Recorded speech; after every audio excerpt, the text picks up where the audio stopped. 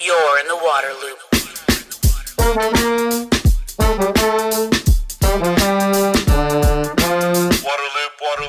Welcome to Waterloop, the podcast that explores solutions for sustainability and equity in water. I'm the host, Travis Loop. This episode is part of a series, Mississippi by Nature, that looks at the use of nature-based solutions to help the river and its communities. The series is supported by the Walton Family Foundation and outfitted by Patagonia. No one has a bigger role in managing the Mississippi River than the U.S. Army Corps of Engineers. I'm here at their headquarters in New Orleans to talk to them about this. I want to hear about the historic role they've taken, how they've really controlled the river with levees and other hard infrastructure to prevent flooding and preserve navigation. But they're starting to incorporate more engineering with nature, using nature-based solutions in this management of the river. I'm going to talk to Tim Axtman about this. You're in the water loop.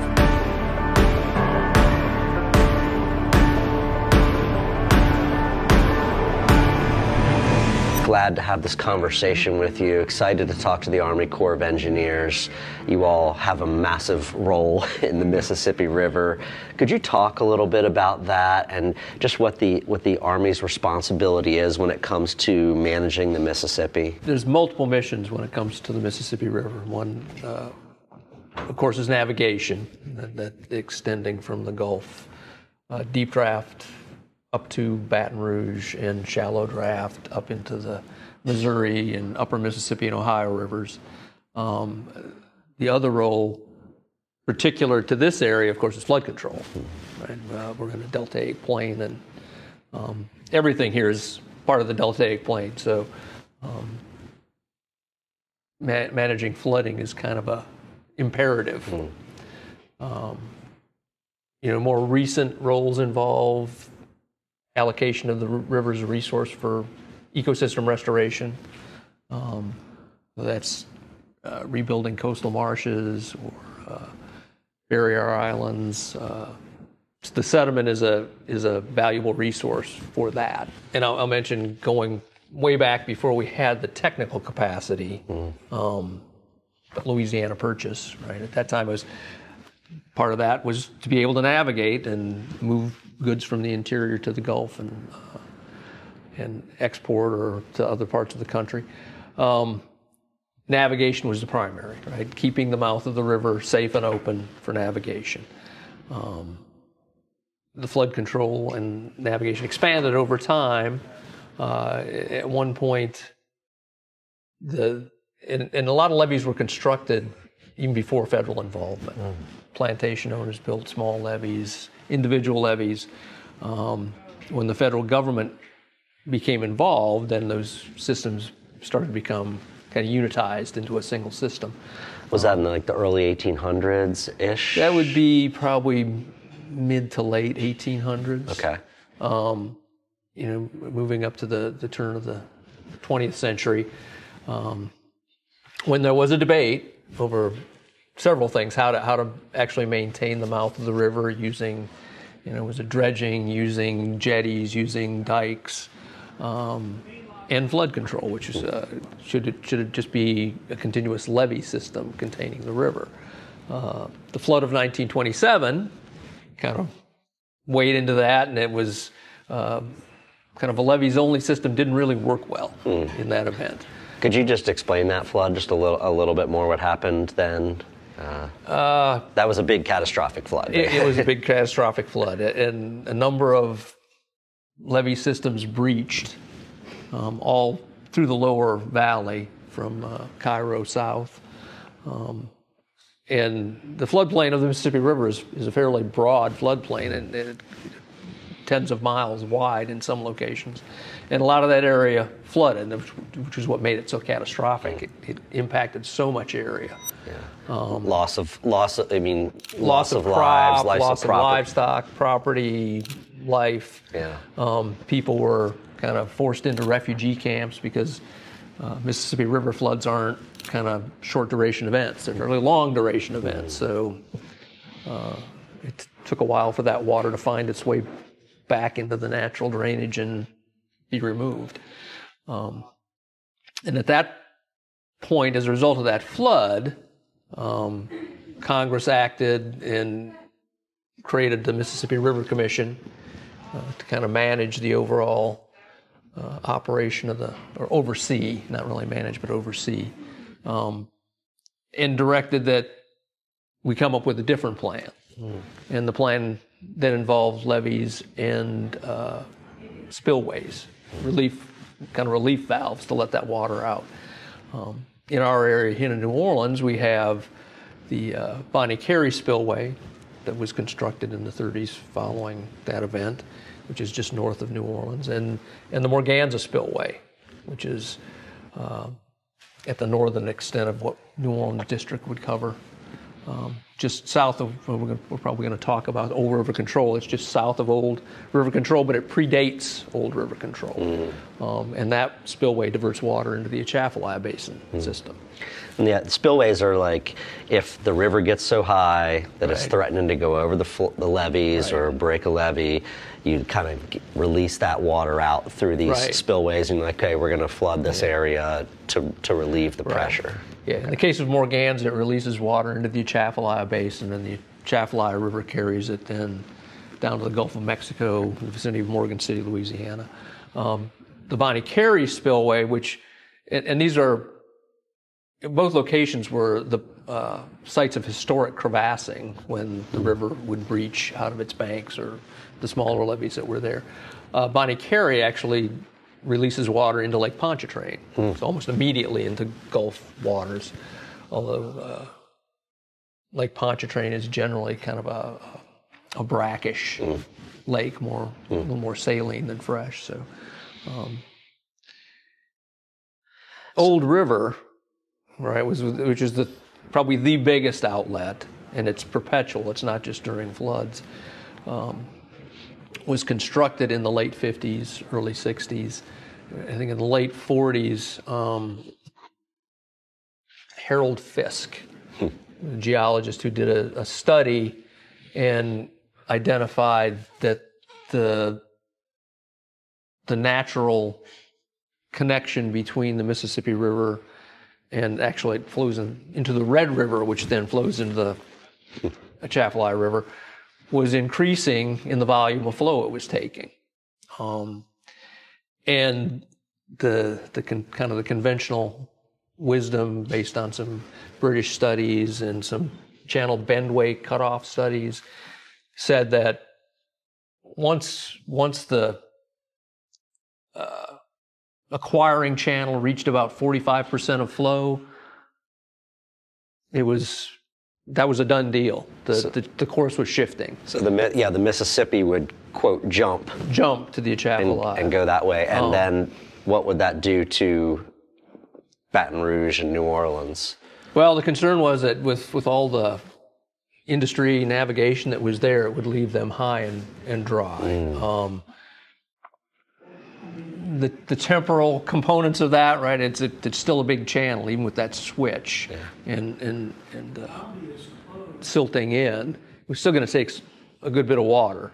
How much and how long was an unknown. But I think when Fisk did his work, the Atchafalaya was taking about 35% or 30% of the flow.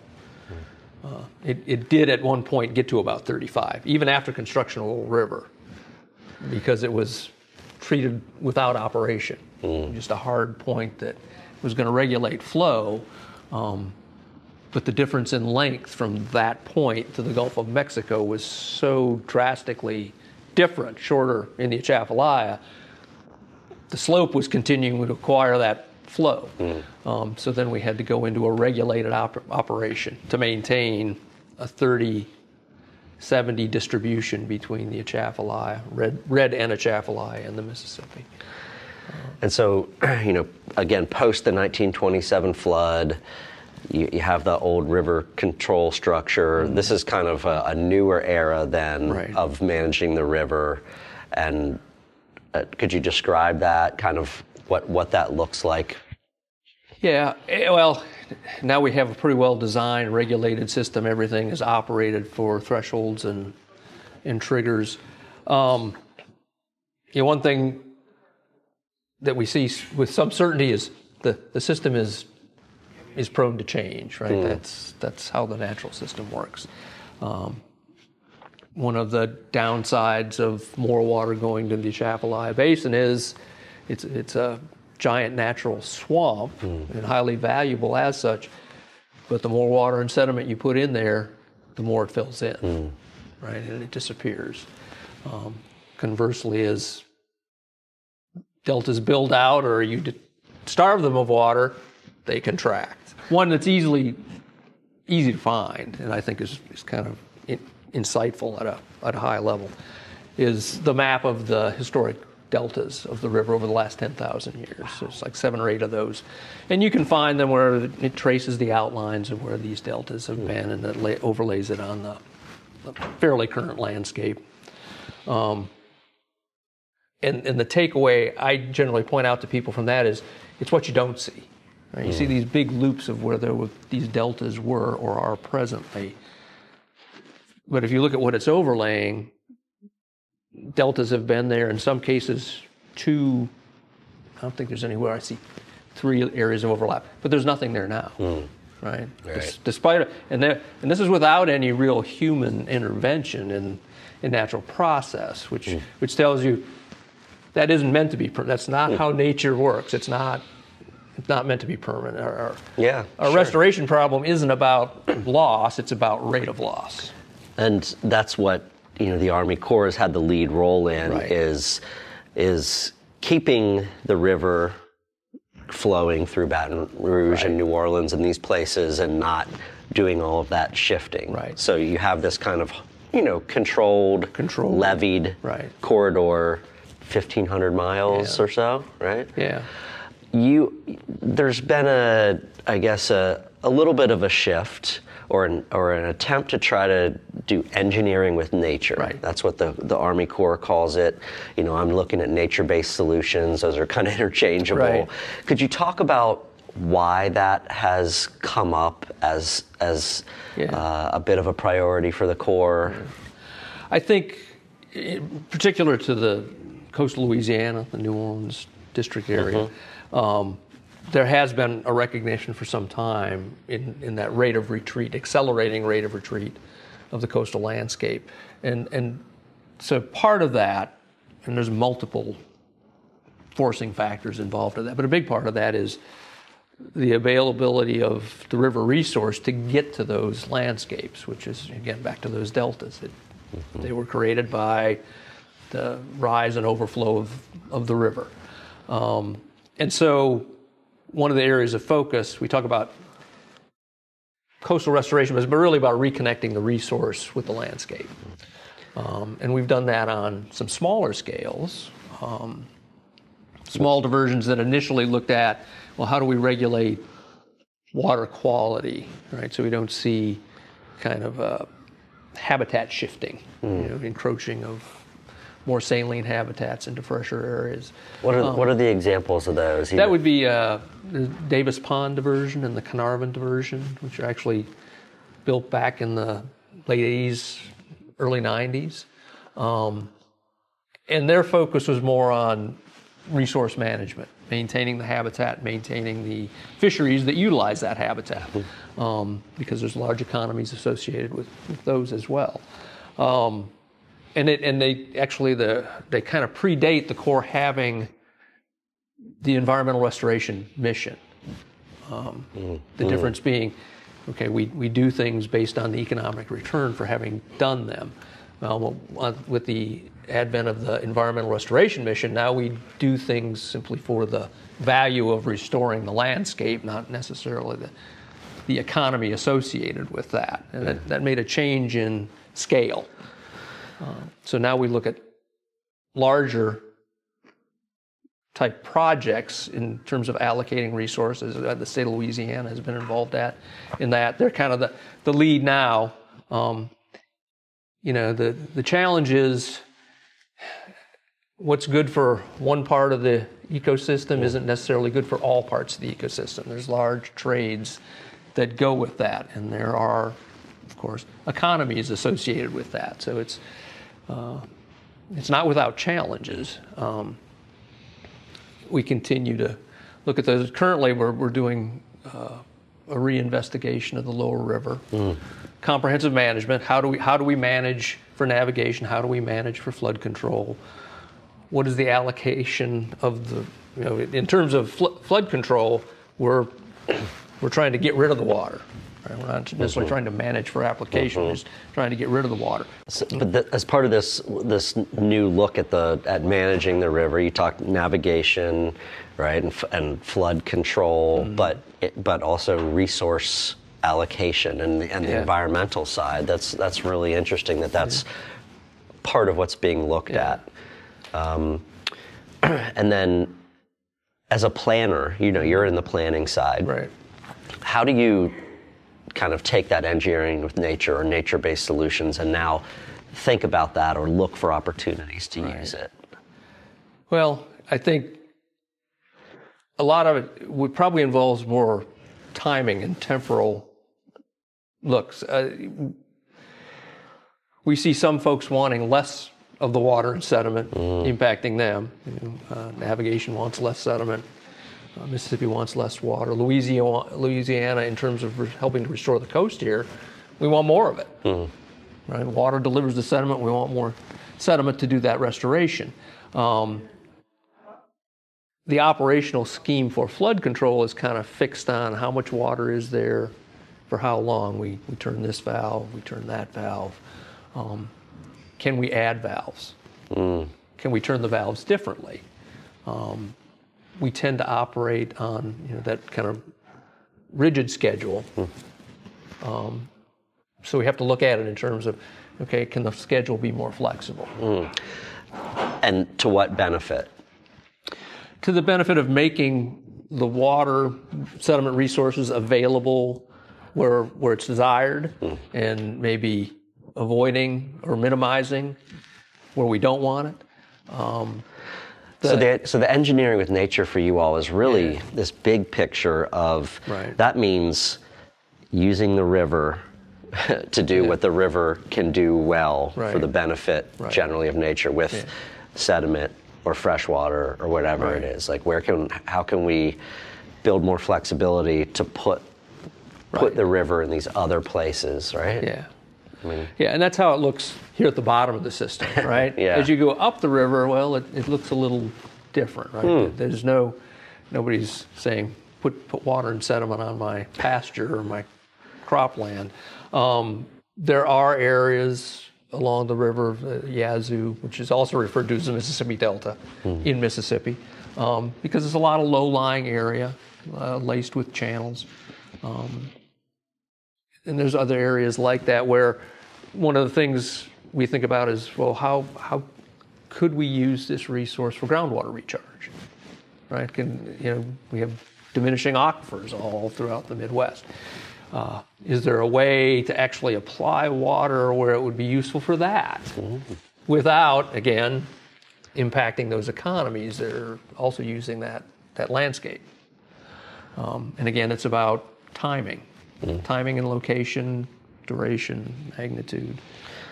I love hearing that one. That's really interesting. A total side note: just recently in California, and they're trying to figure out how to capture water when they get heavy rains, put it onto different lands, let it soak into the aquifer. It's amazing to hear, in the water-rich East, if you will, a similar thinking. I not original. Louisiana, came from the Great Plains, actually, where actual allocation of that water is a big thing up there for farming. So I came from, well, how do we take this and grab it and use it to down here where, how do we get rid of it? Right, and now it's kind of circling, well, how do we do both? Right, and it's not just about, when we look at management and planning, it's not simply about the high water when we've got a lot of it. It's also about the low water. We just went through two fairly extreme low water years. Right? We were fighting the salt water moving upriver at the lower end here, but we're also challenged by maintaining navigation in the upper part of the river. Is there, with dry years, wet years, stronger storms, kind of some of the changes that are coming from climate. Is that another layer of complexity that you all are having to deal with, or is it becoming more challenging? Well, it seemingly, yeah, certainly when we talk about coastal restoration, and yeah, with sea level rise has been a pretty much well-measured quantity for some time now. Changes in magnitude and fluctuation of river flow, a little more challenging. That's not quite as clear how it's changing, or it seems to be more variable is what we see. I mean, I think you kind of see, if you look around nationally, evidence of that, where we went from, particularly on the West Coast, just went from extreme drought to what are we going to do with all this water, right? Yep. In a matter of 2 years. And there's been incidents of that in the central part of the country, I know. In the Great Plains, the upper Missouri reservoirs have been years where, reservoirs are down tens of feet, and in a couple of years, suddenly it's all back and more. Yeah. Heard it called hydrologic whiplash. Yeah. That was a great example you shared about looking at potentially recharging, groundwater in the middle area. Are there any other examples, of kind of that different type of thinking, that would kind of be engineering with nature aligned? I think there's currently the state of Louisiana is pursuing some larger diversions. In the context of the river and how much is there, maybe they're not that large, but relative to the landscape and the current use, large, the mid-Barataria diversion. And that's a case of, again, trying to introduce sediment, right? Water is the vehicle. The product is the sediment, really, that we're looking for, to help rejuvenate that landscape. And those are things that were in studies that the Louisiana coastal area study we did with the state back around 2000. It was completed in 2005, just months before Katrina kind of changed everybody's priorities. So, things, they've kind of taken that challenge on, and it is a challenge, right? It's, building a landscape back, that's one of the interesting things about deltaic growth, right? When it's building, it's not particularly productive, relatively speaking. It's when it's decaying that it's very productive. Well, we've enjoyed a very high level of productivity here in Louisiana because the system has been decaying, and now we've reached a point where we can't stand too much more prosperity, almost. But that affects people's livelihoods. Right? Sure. That shift, and it's a dramatic shift. It doesn't happen where the decay happens kind of slowly, and everybody adapts to it and they benefit from it. The switch to restoration is fairly rapid, and it doesn't allow a lot of adaptability from a social standpoint. So it forces change. Yeah. Well, Tim, very informative conversation. I appreciate it so much. Thank you. I appreciate your time. Well, that was a very informative conversation for me. It was interesting to hear the Army Corps explain engineering with nature from their perspective. It's not really about these little projects here and there, but rather bigger picture, allowing the river to go into different places, finding ways to do that, and using the water as the vehicle for sediment. Loved that visual, and letting the river naturally do what it does out there to the benefit of the ecosystem and the people that use it. Really looking forward to continuing the journey up the river now and talking to some of these other people about their relationship and how they use the river and how they're helping it to improve. You're in the water loop.